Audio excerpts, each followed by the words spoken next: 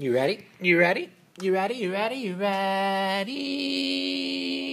We're integrating higher order trig functions. More specifically, we're integrating the tangent to the fifth power of x. What do? Since tangent's odd, we're going to go ahead, we're going to peel off a tangent squared because we need to manufacture a secant. That's why we have that tangent squared and we convert that now.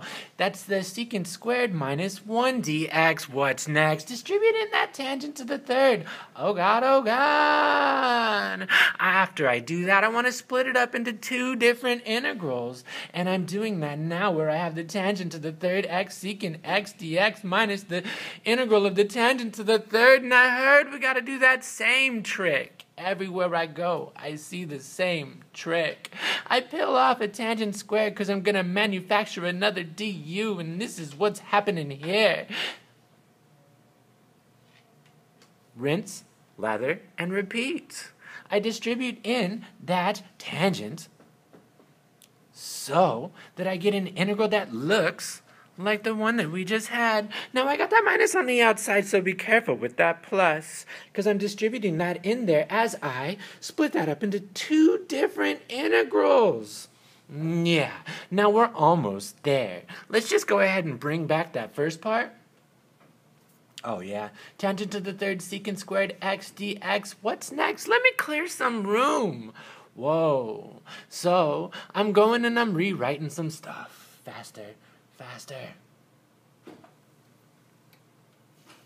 Okay, so now let's handle these first two integrals with a little u sub. So what are you going to let u be? You're going to let u be the tangent of x, so then du is the secant of x dx. Then we replace those pieces. That's u to the third du minus u du. We integrate that. That's straight up polynomial. Add 1, divide by it. So that's u to the fourth over 4 minus u squared over 2.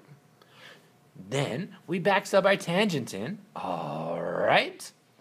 I write 1/4 tangent to the fourth x minus 1/2 tangent squared x. Now to the later part.